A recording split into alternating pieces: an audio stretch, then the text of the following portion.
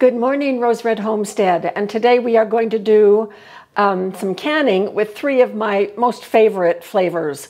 First of all, carrots. I love cooked carrots, and we need some more canned carrots out on our food storage shelves. So today we're going to do honey ginger carrots, or ginger honey carrots, whatever. And we're doing them in pints, and the recipe is in this book. And for those of you that have this book, it is on page 277, and it is the top row right here. Now, the thing about doing these recipes that are in these tables in the Ball Blue book is that instructions are kind of minimalist. And so I'm expanding those first, and I'm actually going to do one thing that's a little bit different than what is suggested in the process. So what I have right here is 5 pounds of carrots that I have prepared for the jars today just by slicing them. Now, whenever we do root vegetables, we need to be sure that we do 3 things. We need to wash, peel, and wash again. And that is to minimize the possibility of any botulism spores being carried into the jars. Botulism spores are found in soil. Carrots are grown in soil. And so with all root vegetables, the USDA recommends wash, peel, wash. And that goes for all root vegetables: potatoes, sweet potatoes, beets, and of course carrots. Now, we're going to be doing, my best guess is about 7 pints of carrots in 5 pounds. And so what I did using this recipe, it gives several ingredients that we need to include in the jar, besides the honey and ginger. And the general instructions for all of those recipes, and there are like 7 or 8 of those recipes, is to mix everything together in a large bowl and then put into the jars. I'm not going to do that, because the other ingredients are very liquid and they're going to disappear down in the carrots. And there would be no way that I could make sure that the right amount gets into each jar. So this is what I've done. I have put the ingredients in all of these jars, all 7 of these jars first. And I'm going to read you what those ingredients are per pint jar. So if you're doing them in quarts, you would want to double these amounts. 1/2 teaspoon salt, 1/4 teaspoon ginger, 2 tablespoons orange juice, 1 tablespoon soy sauce, and 1 tablespoon of honey. Does that sound yummy or what?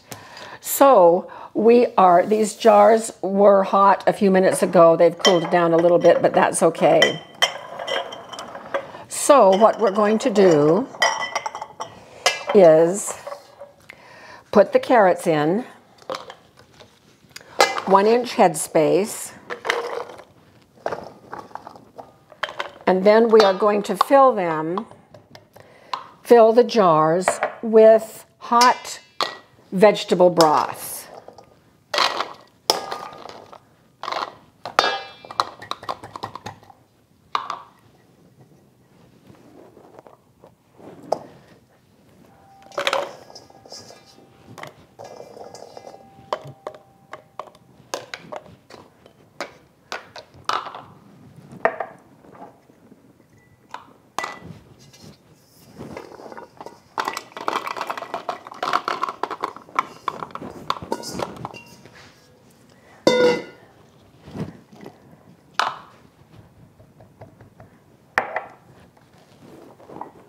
So it looks like we are very even in our distribution here. And we've left about 1-inch headspace for all of these.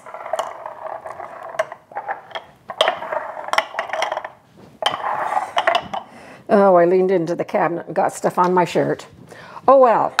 Now we're going to pour in the broth and then put on the lids and rings. All right, we are filling now with the broth. This is just vegetable broth. We buy it by the quart at Costco. Vegetable broth is something I don't usually can. I am using a mixture of regular mouth jars and wide mouth jars. It was 9 degrees this morning, and we have about 18 inches of snow on the ground. I just didn't want to go out and into the garage and try to find matching jars. So we're doing a mismatched jar batch, but I don't care. It works fine.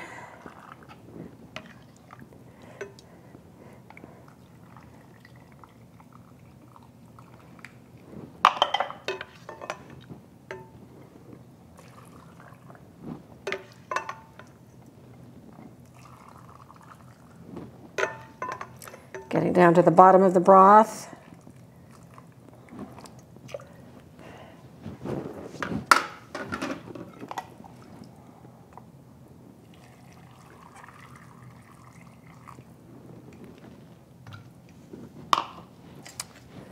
Now, debubbling.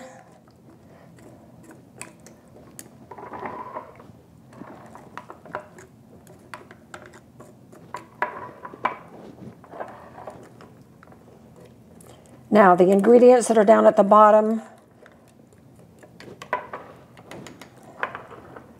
because of the broth being so hot, they are going to redistribute, and when we pull them out of the canner, they will all be one color.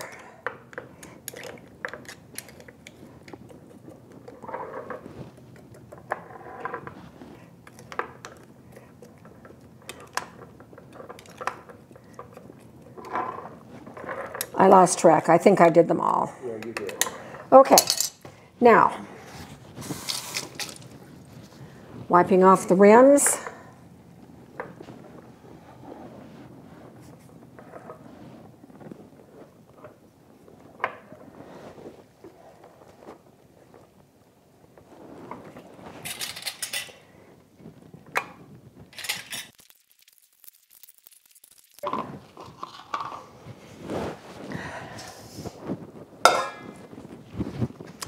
Now, one more thing. We will be using 2 canners. The Max holds 4 and the Nesco holds 5 pints. We have 7. How am I going to distribute them? Well, USDA says there needs to be a minimum of 4 jars when we do pressure canning. So I'm going to put 4 pints in the Max, 3 in the Nesco, but I'm also going to be putting a jar of water as a placeholder for that 4th one. I don't need to put a lid on it. I just need to have this mass in the canner as the dummy jar for the 4th jar in the Nesco. So let's load up the canners and get them started. So here we are with the Max, and I'm checking the gasket to make sure it's riding the wire all the way around. I've checked to be sure that it's clear, the vent pipe is clear, and now we're just ready to put this on. Processing time is 25 minutes. So I'm going to select canning. 25 minutes, I need to change that.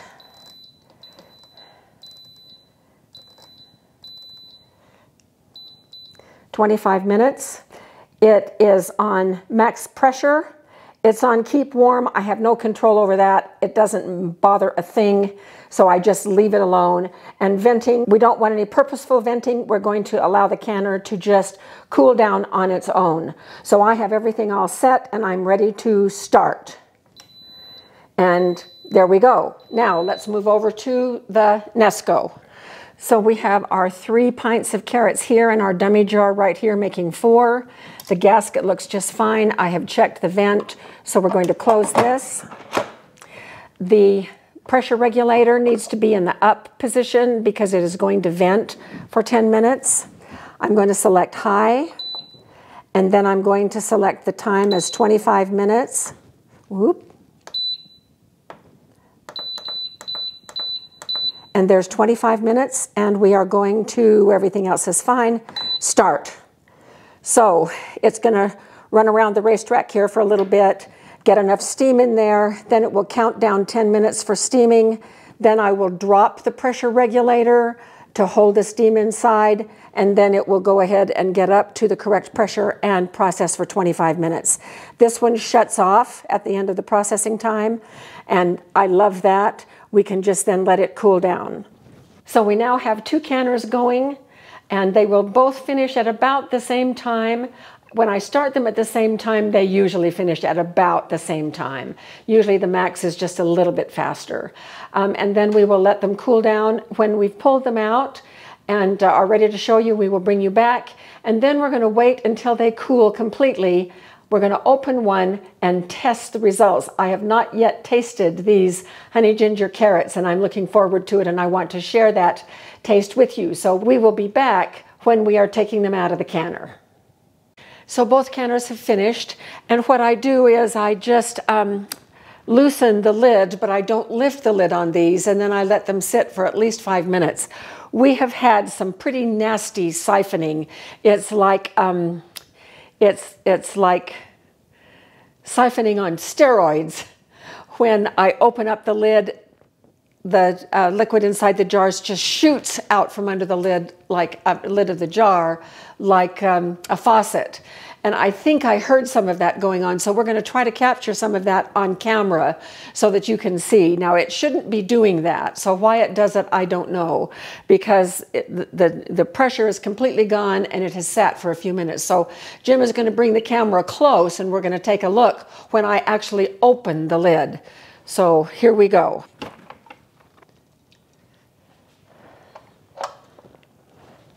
Well, I think it finished. Let's see, I know I heard some when the lid was still down.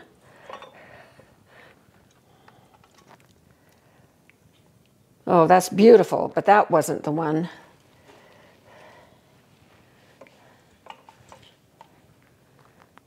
Well, neither was that one. So maybe I just imagined it. And no siphoning there. Oh, it's doing just fine. I'm just going to let it cool down right there. All right, let's move over to the max. Okay, so let's open up the max.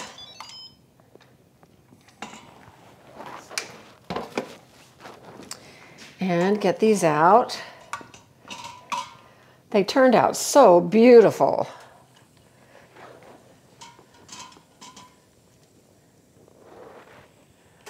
And we really have no siphoning, so that is great. I can smell the carrots.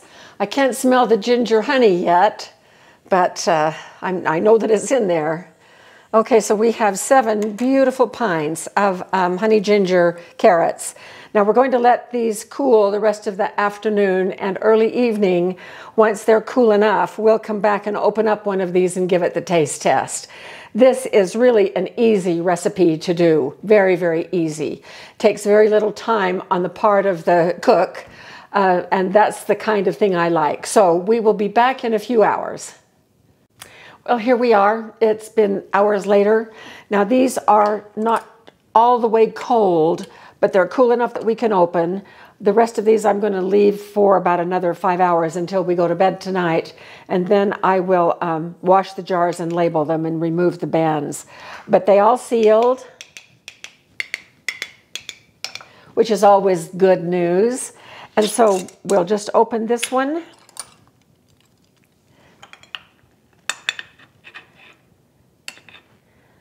Good seal.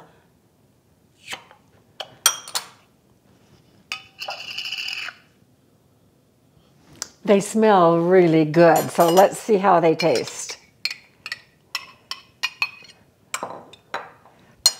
So I have put just a few right here in this bowl,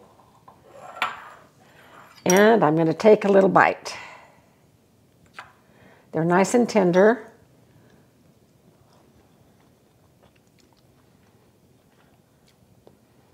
Oh, my new favorite vegetable. You know, I cannot taste the honey and the ginger as individual ingredients.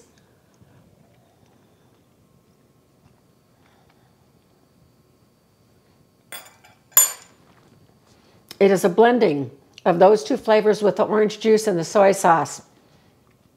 They're mild. They're a little bit sweet, but not a lot sweet. They are just mellow and wonderful. I really like them. We're probably going to eat this entire jar for dinner this evening, but these turned out just really great. I'm very, very pleased, and so easy. What an easy recipe to do. And what a great addition for our food storage shelves to have 6 more pints, not counting this one, the 7th, that we're going to have for dinner tonight. So thank you so much for being with us. We appreciate you so very much, and thank you for sharing. If you have not yet subscribed to our channel, please do. And be sure and hit the bell so that you can receive notifications. And especially if you receive notifications, then you're going to get the messages that I put out on the community page as well.